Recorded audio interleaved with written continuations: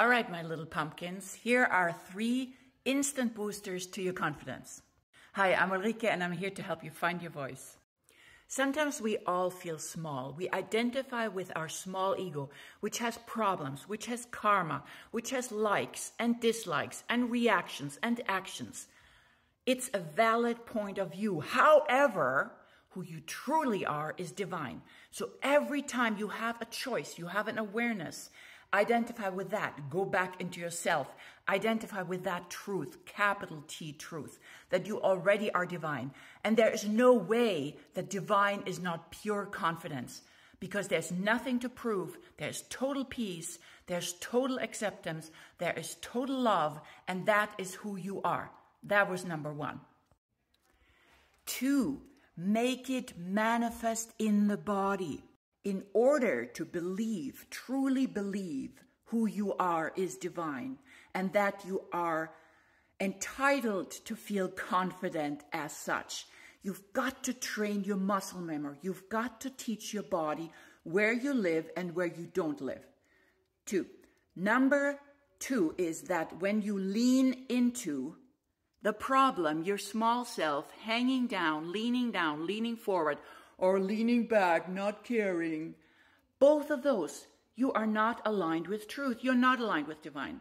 But your body is in fact the antenna between heaven and earth. So why wouldn't you use it as that instrument? When you are in your center, meaning feeling lifted from the top of the head, being on your sits bones if you're sitting, standing straight and not straight, but straight, floopy straight, lifted from here, chin level with the floor. When you're in that space, you feel differently. You feel like the antenna between heaven and earth. You have better intuition. You can listen to divine guidance. And in that is the confidence. You gotta train your body that. That has to go into your muscle memory. 3. Where do you think true confidence comes from? It comes from feeling powerful. Now, I'm not talking about the power that grabs, the power that controls, the power that is given away because you're ever so humble. I'm not talking about any of those relative powers, either leaning forward, grabbing, or leaning back, pretending you don't care. I'm talking about the power that you already are, which is divine, which is pure confidence, which is pure source, which is pure love. Where does it live in your body? Where do you think? That's right. It lives in your power chakra. There's a very simple way you can activate your power chakra. So be straight in your body. Lift here. Also lift behind the upper molars. The upper cheeks go up.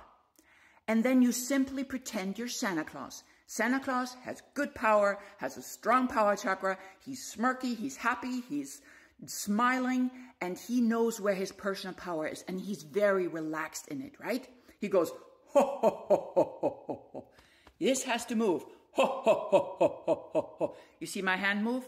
This is where the power comes from. And when that is the case, then your throat is open and your mind and your heart are connected. And that is the confidence that you gotta train your body to have.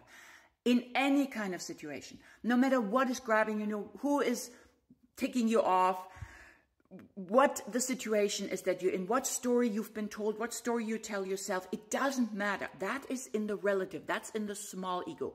You want to identify with divine. You want to teach your body the muscle memory where divine lives, which is in your center, straight, not leaning forward or back. And you want to activate it in a practical way, that power. And it's in your power chakra where your personal power is.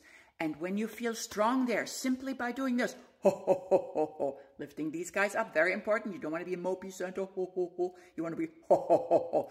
Very full of yourself in a good way, in a loving way, in an altruistic way, not in a grabby way. You want to activate that power chakra, and that is as important for people who have a control issue and for people who feel they're the meek ones. They have to let other people make decisions. Believe me, I was the latter for the first many decades of my life, and this has helped me so much drop into my personal power. So practice these 3 tips.